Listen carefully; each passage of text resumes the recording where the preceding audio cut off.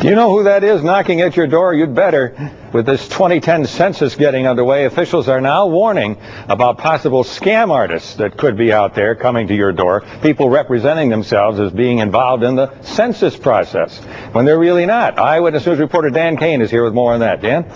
Well, Congressman Chris Murphy held a press conference today to warn about possible scams associated with the census and to lay out what census workers can and cannot do and what they will and will not ask. Census forms will arrive in mailboxes in March, and census workers will be knocking on the doors of folks who did not return them by April 1st. I think to the extent that we get out in front of it and expose what could be a scam, less of them will happen. The fear is that scammers might try to take advantage of the process by posing as census takers. There are only 10 questions on the form, and here are the basic guidelines. Census workers will not ask for Social Security numbers or for any credit card or bank information, nor need they enter the home to fill out the form. It can be done at the door.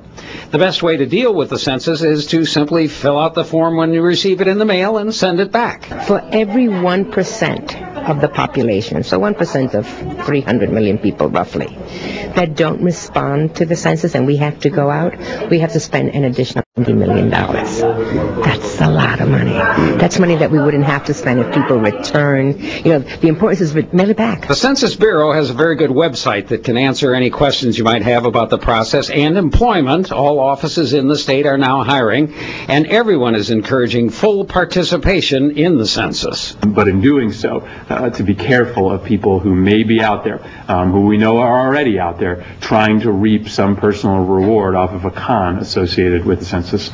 And a final note, you may be contacted by mail or phone or in person in terms of the census, but you will not be contacted via email. So if you get any email message purporting to be related to the census, hit that delete key. Don't even open it.